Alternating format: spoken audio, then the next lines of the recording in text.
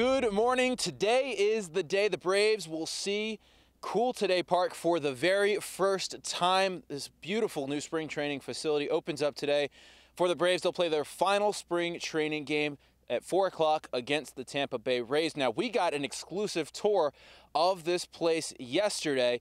Check it out. I'm in the clubhouse. I know you guys don't get to see the clubhouse at SunTrust Park, but the veterans, the rookies alike, they're all getting the big league treatment here in Northport. Trust me.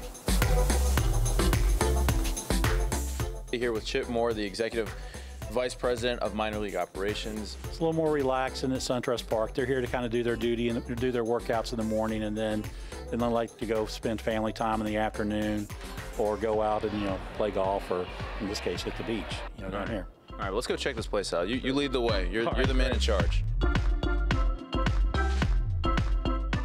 This kind of has a CrossFit gym kind of feel to it. We have the turf, we have the garage doors opening up. Is that kind of what you guys were going for? Exactly. The turf is for, speed training. As these guys are coming down here for medical rehab, they'll be able to get their work in and get better faster. The thing you notice everywhere you go here at this Braves new facility is that there is so much space. This is the new workout area, and you could even say that this one is bigger than the area that they have at SunTrust Park. What was the main reason for deciding to move out here?